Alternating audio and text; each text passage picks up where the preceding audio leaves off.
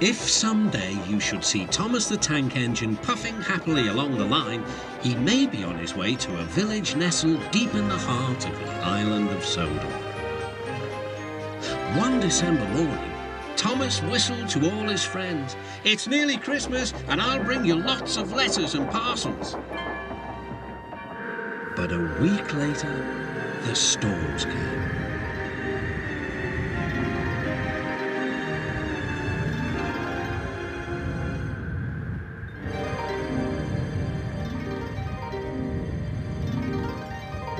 The island was covered with thick snow.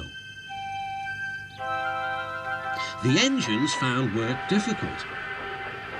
Some had to help clear snow from the track, and workmen hacked away at the frozen banks of ice.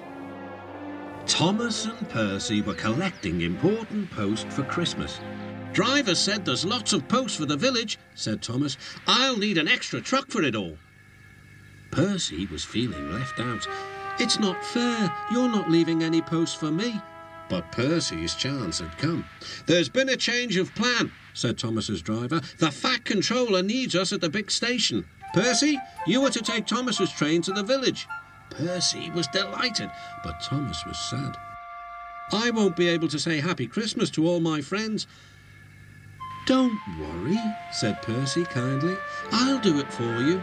"It's not the same," sighed Thomas. Percy was making good time on his way to the village when suddenly... "What's that?" called his driver.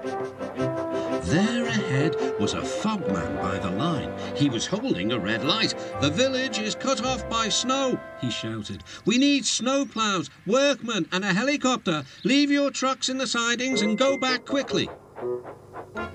Percy was soon steaming to Harold's airfield. "Beep, beep," whistled Percy. "Wake up, lazy wings. The mountain villagers need your help. They're stranded."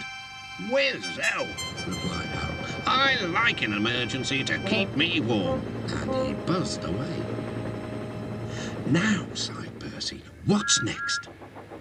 Suddenly, there was Thomas with Terence the tractor and a works train. "Come on, Percy," whistled Thomas. "Follow me." The two engines battled their way through the snow.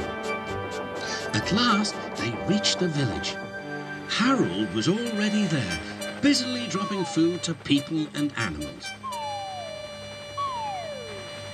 Terence quickly got to work. "Lovely stuff," he said as he pushed the snow aside.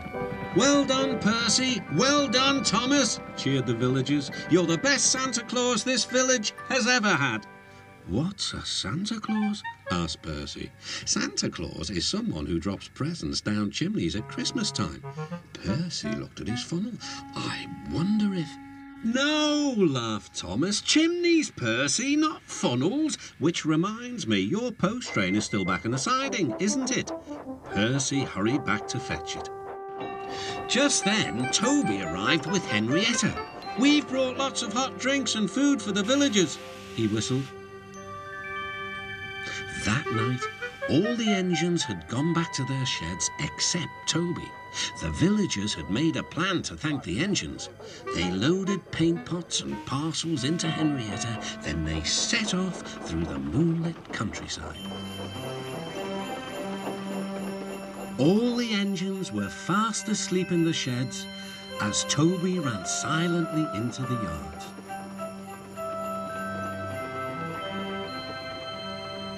He had no idea what the villagers were going to do, but he knew it was going to be a big surprise.